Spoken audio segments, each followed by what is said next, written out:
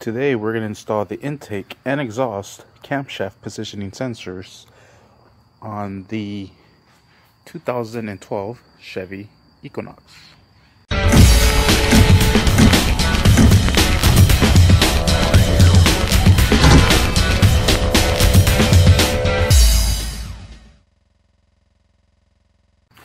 Alright, I just removed the intake and exhaust solenoids.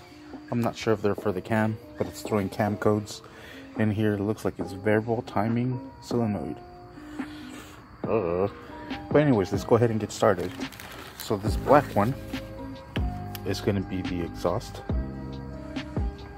This lighter one is going to be the intake. So the exhaust goes in the rear and the intake goes in the front. So let's go ahead and put in this one here.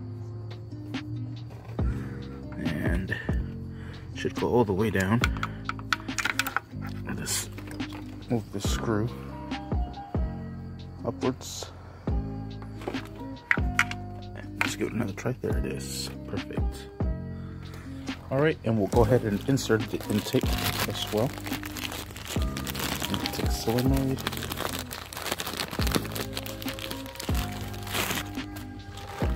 Alright, it's just in here.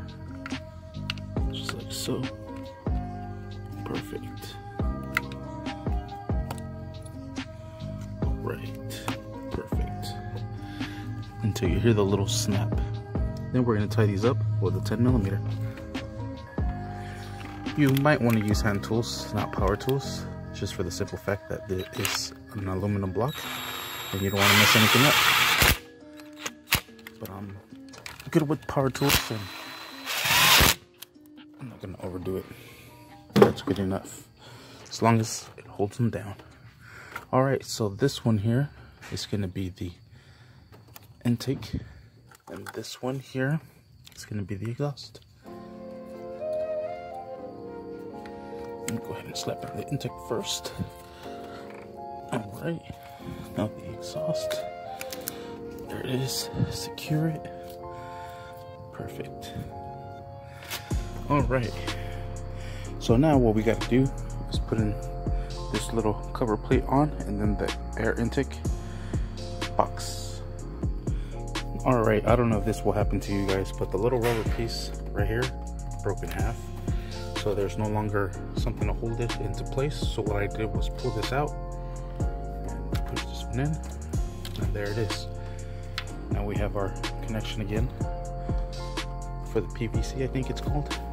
PCV is for blow by. There it is. So now we'll go ahead and install this piece, then this one next. Alright, let's go ahead and get some tools out of the way. Put this bad boy in here. Just put it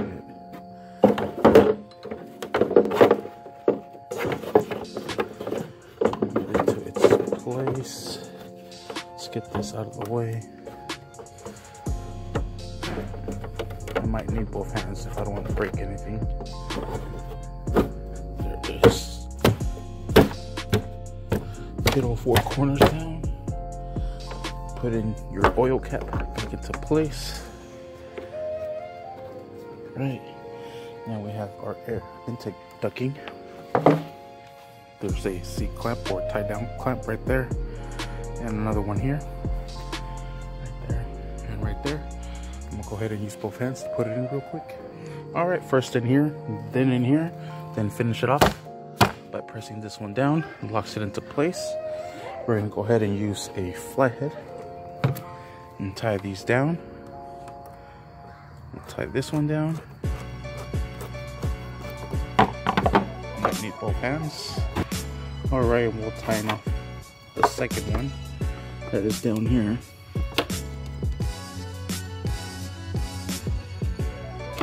And I might need to use both hands once again. Alright, once you have that bolted down, just grab this line, insert it here, and you're done. And that is how you install new camshaft positioning sensors for intake and exhaust solenoids. That's how you do that. Thank you for watching. Please like and subscribe. Don't forget to hit that bell.